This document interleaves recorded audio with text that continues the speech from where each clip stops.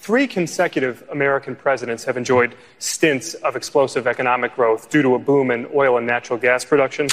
As president, would you be willing to sacrifice some of that growth, even knowing potentially that it could displace thousands, maybe hundreds of thousands of blue-collar workers in the interest of transitioning to that greener economy? The answer is yes.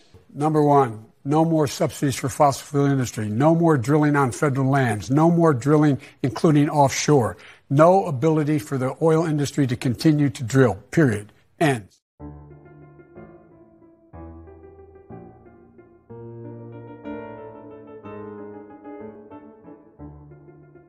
Today's inflation report confirmed what Americans already know.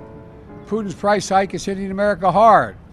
Gas prices at the pump, energy and food prices account for half of the monthly price increases since May. Inflation outside of energy and food, what the economists call core inflation, moderated the last 2 months. Not enough, but it moderated. It's come down. We need it to come down much more quickly. My administration is going to continue everything we can to lower the prices to the American people, and the Congress has to act, and they have been of late. Putin's price hike is hitting America hard. You're under arrest. No, it wasn't me. It was the one-armed man.